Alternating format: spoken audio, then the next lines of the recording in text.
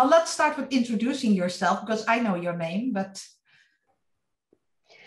All right, well, yes, my name is Nadia Rogova. That's the right spelling of my name, no, right pronunciation of my name. I come from Bulgaria. Like we already stated, I'm 40 years old.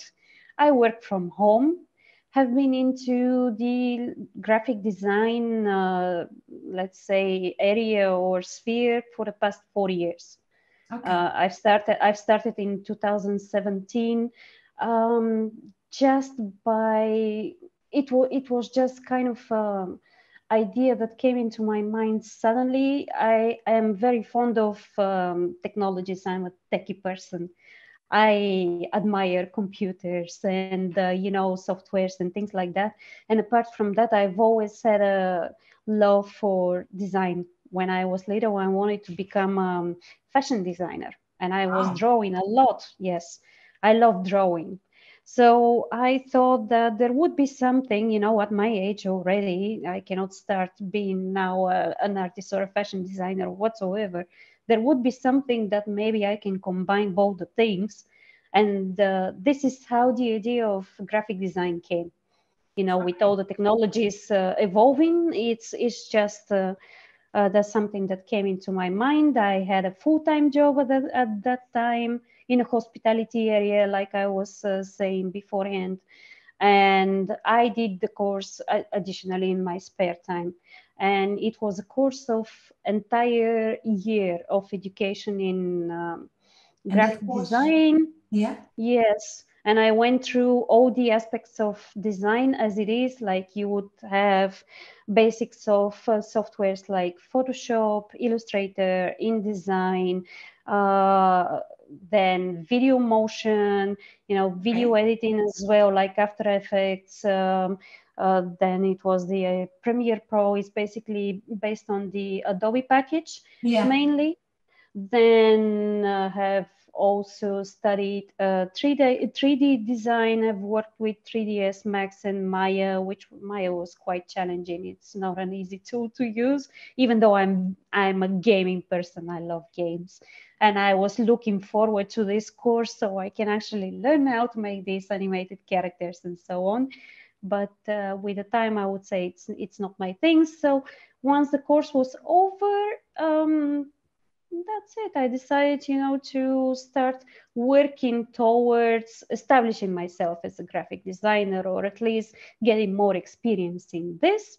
Yeah. And this is how I still don't like the title graphic designer to call myself, it's because too generic, I think.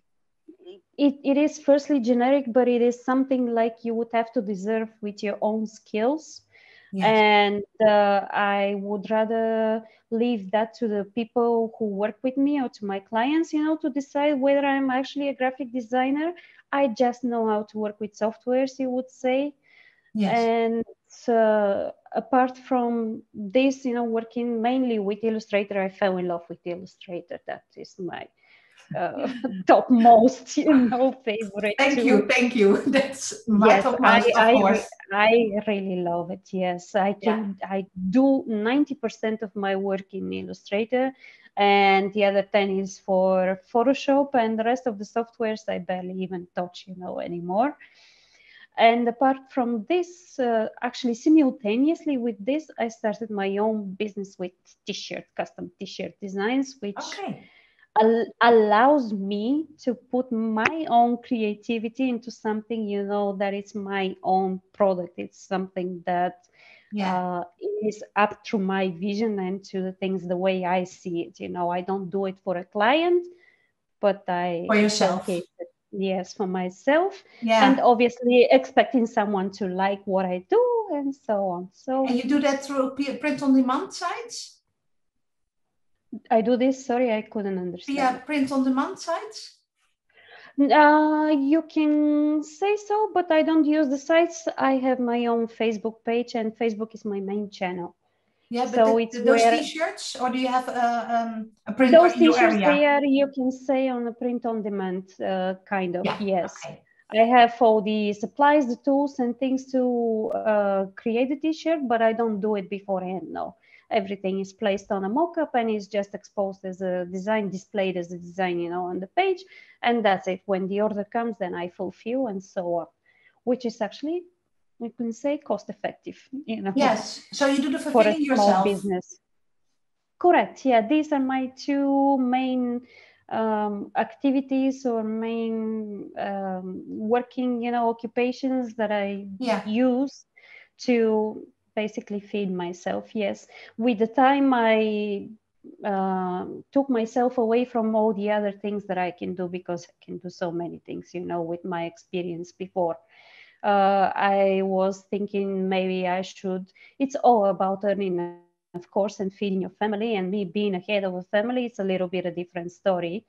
So I can do a lot of administrative work and so on. I can do translations because I speak a few languages, like English is my main language, you know, and I can translate easily to and from Bulgarian, for example, but I also speak French and Russian. So that is a vast, you know, options for me. But I narrow them down with the time, because you have to know your niche and you have to know where your focus is. Focus is very important. There's nothing like this, like multitasking. It's all about focusing really with all your senses, all your being in what you want to do. So yes, that's it. That's what I do right now, you know, daily. So, and you're selling through your own website, or are you using? I still think that I don't need a website. So like I said, I use just the Facebook channel for now. Like, and then I've got an Instagram account as well on the same t-shirt page. But I don't think it's the strongest channel of everything, you know, for sales. It's more like of showcasing work, let's say. But Facebook remains my main, you know, activity. For a website, I thought a couple of times already. I've discussed it also with colleagues and friends, but I don't see a use for it for now, at least. So, but that's really nice, because a lot of people think if they start out, they need a logo, they need a website, and they need so many things before they can start. But you prove that you don't need that. Yeah, well, I've created my own logo, of course. I am designer, you know. Yeah, I of am course, designer, so I've created my logo. But you don't need a website to be able to start. So you actually have only a Facebook page, and that's also for graphic design, or only for your t-shirts? For graphic design, obviously, I've used some of the professional channels. Like I have a portfolio in Behance, which is one of the biggest platforms. I have a profile in Dribbble as well, but Dribbble is not of my preference. I prefer to put my work in Behance. And just recently, I actually launched my own page in Facebook, also for my graphic design, so that I can kind of divide things, because I used to post everything in one page, like my graphic design services and my t-shirts, they were in one page, but I think this doesn't work that well. And it's again about the focus, you know, it's just diluting the focus of what you actually do. So I've divided them, and it's another audience you talk to. Yeah, correct. Two different audiences, so it's better to split them up. Yeah, I agree. Yeah, you may think that with hitting one, you know, audience, maybe you can get them into being interested in the other activities that you do, but it doesn't really work like this. So yes, I've separated them. And again, I don't have a specific website for my graphic design. I just use the general portfolio sites, because they are beautiful. You meet your colleagues, you have all your community there, you know. So if you need to have like a critic on your work, there is the place. And having a website separately, you know, for your graphic design services doesn't make you any more professional than you are, you know, for example. It's just showcasing your work in another way. And I've seen some of my colleagues with you know, with the same title, graphic designer, with I'm sorry to say, with really awful websites. So it doesn't make them a good favor. I think it does more harm than it does good. Correct, yes. I think you can better focus on one or two things like Facebook and Behance and do that correctly than have a hideous website that gives you... Correct. Yeah, I think that's better. But it's good to hear, because a lot of people think they need all those things to be professional. And that's not true anymore, especially in this time not. Correct. It's kind of imposed as an opinion to the society, you know, that this is the channeling way to do things. I tend to disagree on that.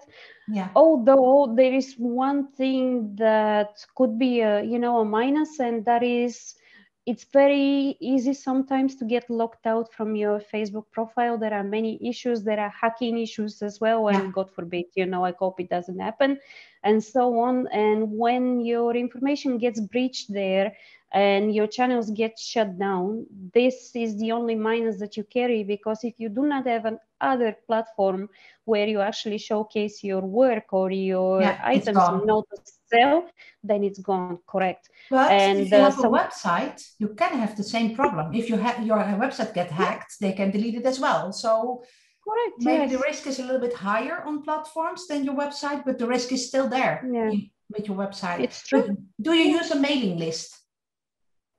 I don't. You don't. So that's one of the things I started using recently to have that, to don't have that problem. Because if you have a mailing list, you own your own audience, and on the platform you never own them. If it's gone, it's gone. You can't reach them. True. So that's one of the reasons that I started working with a mailing list. So maybe a nice tip for you. Yeah, it is definitely. Well, I have, for what it's worth, I have the emails to all my clients for design, you know, and with them, with some of them, obviously, we still keep in touch even. But no, I do not have a mailing list, and I should look into it. Yes. Well, you never shoot anything, but maybe it's an idea to. No, I've heard it before. Yes, as a good practice. So I've known it for years and started only recently, so I know the feeling. Yeah, should be. You should try to see that. So what was the hardest thing for you when you started out? Because you said something like 4 years ago you started with that education. And what was... More or less, yes, 4 years, yeah. 2017, the hardest yes, 4 years. Hardest thing for us, like for anyone else who is starting something on their own, it is obviously firstly to gain exposure. When it comes to graphic design, this is very important that your name is out there in the crowd and people would get to recognize you, or people would trust you to do work for them. So in that order, you know, I'm not one of these people who would start straight away out of, you know, completing the course and starting to state, okay, I can do this or I can do that. I always measure my skills, and it's where I decide, you know, where to bid for a project, or, you know, to put myself as a person who can actually complete it, because that's very important for me, that the quality of work, even if it's the smallest thing, you know, the quality of work is very important that you give away. Yeah. So the hardest thing was this, you know, to gain the exposure, to gain the experience, which is a way, you know, it's apart from the learning process, which is a totally different thing, you know, working with clients, as you know, is completely different area. Yeah. And what I've done for this is, one more minus is that my area of my circle of friends is not so vast like we spoke. So, and even the friends that I have around me, they don't need really my services, nor can be my critics, because they barely understand what is happening. So what I did actually to, you know, to get accustomed to using the softwares and to get to know more people is I approached a group of startup business in Facebook still. You know, that's why it's my main channel, because everything is there and everyone is there. So I approached this group of people who have their own businesses, or who are just starting, or they are very small, like still in that business niche. And I just offered my services for free. That was the first thing to do. I stated that I've just completed courses, and in order to gain some experience, I'll be gladly, you know, doing any collaterals or whatsoever, you know, work they might need for their businesses, for their sites, with the condition that I actually help a person who is a small startup or who is a small business. Because larger companies, they have their own organizations, they have the resources, correct, and they probably have everything already made. And for them, it's also important, you know, to have the brand guidelines and so on, everything, you know, to be much more on a precise level. So that was my condition, you know, that you're someone small like me, for example, just starting and trying to get through that, you know, world of business and to accomplish something for yourself. And this is how I started. And this is how I actually developed very useful connections. I've met with other people, and this is again coming out of your shell and you know, just challenging whatever is your weakness, you know, to turn it into something that would work for you. And slowly and steadily, this is how I, you know, got to know people and got to be recognized as a person who is actually in the design field. I cannot say that my name is like something, you know, that big, oh, Nadia, everyone knows it. No, but it's still, you know, this is the way that I overcame the initial challenges of how to get that confidence in my skills that I've been learning for so long, and at the same time is exactly getting myself there in the market and actually trying to monetize what I've learned. Yes, so and the clients that were paying, they came from that group of people you got to know in those groups?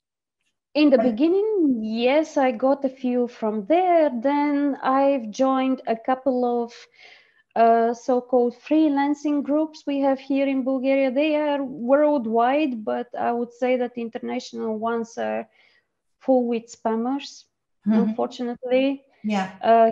Yeah, here in Bulgaria, there are a couple of these groups that are kind of useful, actually, you would say, you know, for people like me. Because there are users from all over, you know, the country that would require something to be done for them. And then you obviously bid for this project. And ideally, if you get selected, you know, you do the work, and it's a kind of like this. It's a kind of a gambling game every time. But this is what I did afterwards, you know, joining these groups and basically gaining the courage to put myself to request, you know, to do this or that project, and this is how it worked. And then it works through, ideally, with recommendations, you know, with happy customers and so on. That was my next question, that recommendations need to get seen by others. Well, recommendation is the best advertisement that you can have. It's same goes though for the critics. So if you have done wrong once, then you know, your bad reputation can very easily spread around. I think easier than your good reputation. Correct. That yes, is always easier to spread. Correct. And the good reputation goes very, very slow. It's still a building process, I would say, after even so many years. It's still a building process, you know, because firstly, the competition is very high. Yes. Like the course that I have done, there are thousands of other people who have done it as well. And still do it. Correct, and they are still doing it. So it's like a kind of a manufacturing production that every year or every month or so, there is a new designer, you know, so-called designer coming on the scene and so on. Yes. So, yeah. Where did you get the recommendations? I did, yes. Where? Where did people put those recommendations for you? It is the same way, again, through these groups, freelancing groups. A happy customer, a customer that is happy with my services would say, I recommend you the services of Nadia Rogova because I worked with her and she's good. I like the way she's done it, and so on. It's a word of mouth, basically. If we were outside talking, is the same thing, you know, that people say, that's the best way. Yes. Correct. And what Yes. you see in groups that if somebody asks something, they put your name. Oh, you should have Nadia because she can do that for you. Just so Correct. that kind Yes. of recommendation worked for you very Yeah. well. Yes, very well. I would say I'm not in that stage yet, but it works well for Well now. enough. I mean, yes, well enough for now. Yeah. Yes, and with my t-shirt, business is something different. There, I encourage people just to leave their recommendations, or not their recommendations, but their feedback on my page directly. I get the feedback, obviously, already in a private message and so on, because I keep close to my customers. It's not like just okay, there you are, your t-shirt, and this is done. I seek for the feedback, and that is very important as well, that people should look for a feedback for what they are doing and should not be afraid if that feedback is negative, because through the negative feedbacks you can learn how to get better. Yes. And I don't manipulate these things. I leave it to the people to express themselves the way that they see it, and that is most important thing. Yeah, I think if because everybody this is how. If people have success, you won't learn anything. You won't get any better. So you need that negative feedback to get better and to learn. Yeah, but I think that's scary. It is scary, and you know why? Because the ego is very, it's stronger than anything else in a person, and that ego gets hurt. Not everyone can take it, lightly. But to me, I've surrounded myself with people that are free to criticize me the way they want. I have a person that criticized me without even thinking what he says. And I value this the most because I don't want anyone to sugarcoat me. I want someone to tell me it's honest.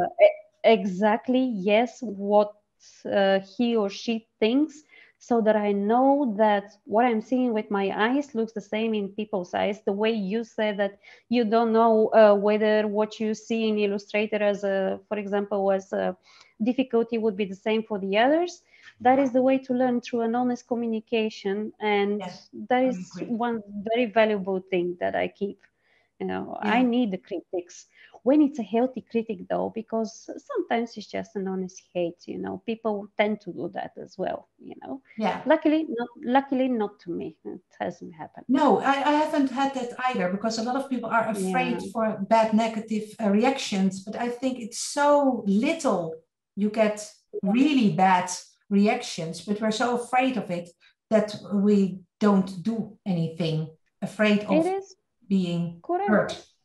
Yeah, it's the same thing I told you. Is the ego that gets scared and keeps all the rationality away. And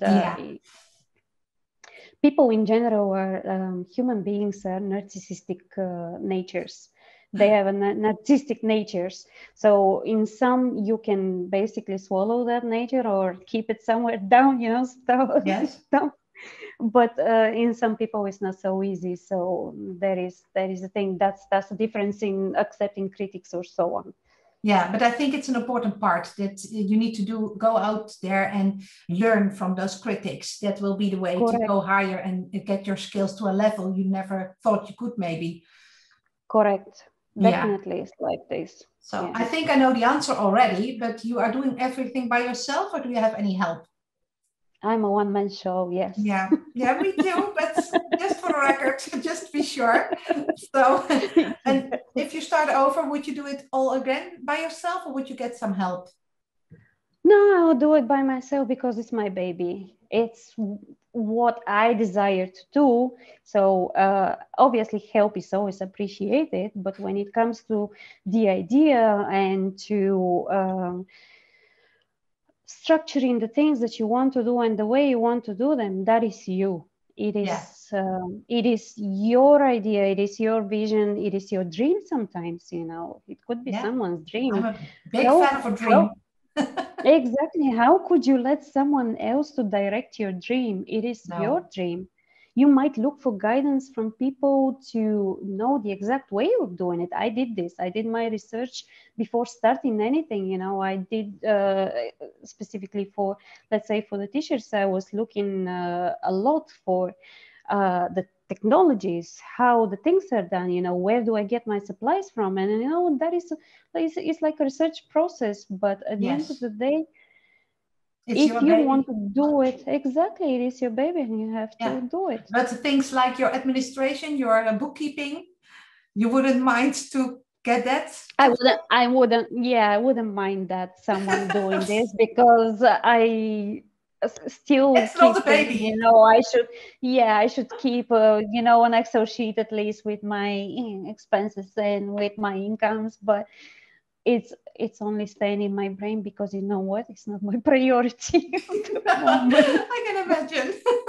So there would be a little part of the work you could give to somebody else, but I agree with you that when it's going to designing or to your vision, you can't give that to anybody else. But all those things around, maybe posting some social media posts, that could be given to somebody else. But correct.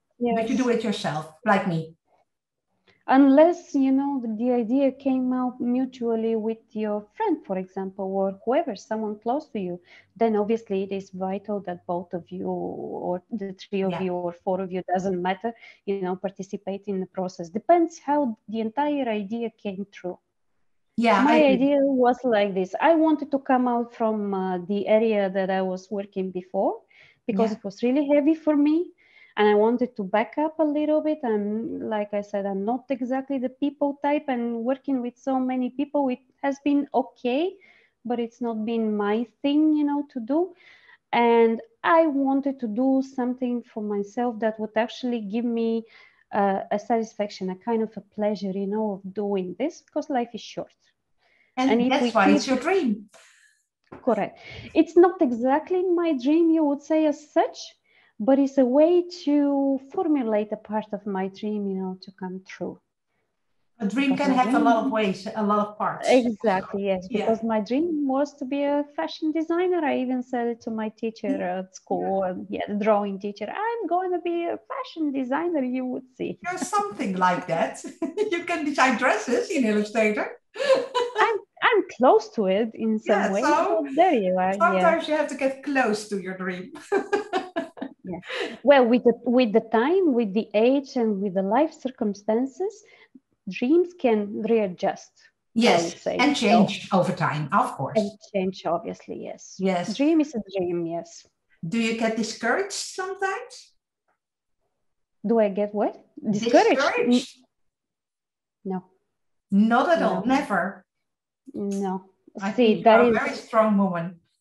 That is one thing that I set in my mind, and I should start from from afar. I believe strongly in the strength of the brain, in the strength of thinking, of mentality, and in the force of channeling your energy in the right direction.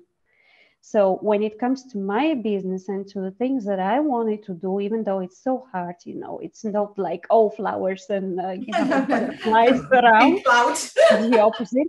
When we were chatting, I told you that I don't even have days off. I work when I get work, and I take rest when I don't have anything to do, for example.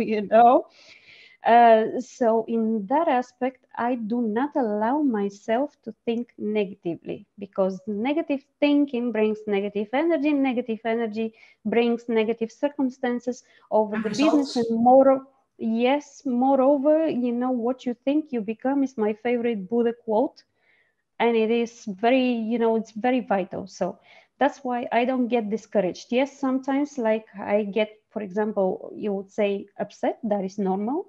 When things are a little bit rough, but discouraged, no. I think when you get upset, what do you do then? I just distract myself. I just leave everything aside, and I do something that feeds my soul, like I say, Makes you positive and happy. And then you get back to it. Correct. I listen to music, or I play games. I love playing games, and that's it. On the next day, I'm the same person that is just pushing forward, and nothing has happened. But that's a good lesson, because I think a lot of people get discouraged sometimes, or get upset about things, and then they fall into a hole where they can't get out. So I think you need to find a way how you get out a hole when you get in it. Correct. And if you know what makes you happy and makes you positive, then just leave what is upsetting you aside, go do something that makes you happy, and then go back to it with new energy. I think that's the lesson. Correct, yes. Yeah. So that's why I wanted to say that again, and that you agree with that. So I think a lot of people that get discouraged are then giving up because they don't know how to get out of that hole. I think that's it is very easy to give up. Yes. Yeah. And I think when they know how to channel that bad energy, it's easier to get past that rough spot. See, there are many reasons why people would give up, and that would be financially or mentally they are not able to handle the pressure or whatsoever. Sorry. And going into negativity and falling apart, it's very easy. It's really easy. Like you don't really need much to be sad and to be depressed. That is a very big and a tricky hole that you can fall into very easily. But the hardest part is to keep that positive mind, and it's very, very, very important when you are doing something for yourself. If it was a job that you didn't really like and you were doing it for someone else, leave it. I would not really waste my life in something that doesn't make me happy. Yes. Yeah, energy I always waste. Like whatever I've worked so far, I've always done it on 100+%. I'm not a person who does it on a halfway, but if it doesn't satisfy you, if it doesn't make you happy, then why you do it? Find a way to do it differently. And when these things happen and you decide, for example, to take a chance in your own, business or in your own endeavors, or, to chase your dream and whatever, when it is very hard and you think that it's really like you cannot go on anymore and you are ready to give up, you should remind yourself, why did you start at first place? Like, you have to think of that dream really clearly. Exactly, what made you do it? And when you see that, you would recognize, you would remember the spark that you had, spark in your eyes, like thinking about it, visualizing and so on. And then that's the key. And you just keep pushing forward. That's it. You just have to think, is what I do. You have to think how to move forward. What's next? What more to do? How to expand, and all of these things, rather than just thinking, oh, it's not going well. Oh, what am I supposed to do now? No, I'm not that type of person. I'm very fond of buddies. That you have at least one person that you can talk to, that when you are down, that they push you up. I'm having that also helps. Yes. Yeah, because it's sometimes really hard to do it on your own. Not everybody. I have done it, I think, more than almost 15 years alone. And now I have a buddy, and it's so much of a difference that if you have somebody to talk to, if you're down, and they talk you up, like, you can do this. And then you're, right, I can do this. Yeah. That's really important. Someone who believes in you, with all its sense and being. Yeah, it's very important. True. Yeah, just yeah. People like that are lucky, like you are lucky. For me, it's just me. So what's your dream for the future? Dreams, I don't really have that dream word. Okay, what's your goal for the future? In my vocabulary, I'd like to expand, obviously. I have many things that I have in my mind that I would love to do different than what I already do. Obviously, when it comes to graphic design, is nothing more than still mastering more and more my skills. I never stop learning. No, I learn every day. I don't think that I know in and out of design and so on. I've seen fabulous work from colleagues that I've done, and it's things that, for example, I still cannot do, or it's in a totally different area. Let's say Photoshop is not my best friend, and there are things that I can do, but not in that level. So my goals are this when it comes to graphic design, to still expand my knowledge and my skills. When it comes to my t-shirt designs, is I have the idea of starting something different than what I do right now. It's a kind of combining few techniques when it comes to making t-shirts, and obviously, let's say, making my brand more recognizable, and gaining more clients and so on. That's it. So That's all. expanding is one of your Correct. goals. Correct. And I Yes. think that's a good Expanding. one. You don't do this to just be mediocre. You want to be better and better. And I think you're a little bit Correct. like me. We always can learn more. If we had an 8 Oh today, yes. the 8.5 is be there tomorrow, and the 9 can be there the day Yes. after tomorrow. Exactly. So it's always good to be want to be better and to keep I learning. don't think that I know everything. It's very wrong No. to think that you know everything, because nobody knows everything. So. I teach Illustrator, and I know I don't know everything. I know even there is a special part of Illustrator that I don't very little about because I'm not in the print industry. So when it comes to printing, I've done some work in that area. So I know a little bit, but that's not my expertise. Correct. But if it comes to the tools, I think I know all of them, but not all of them in detail. Because I don't use them daily. The ones I use daily, I know them in and out. But the ones I don't use daily, they're not my thing that I know by head. I have to look it up sometimes. And that's okay. That's okay. Yeah. It's perfectly fine, obviously. And you just find new ways, to do things and to learn new stuff. That's what I do.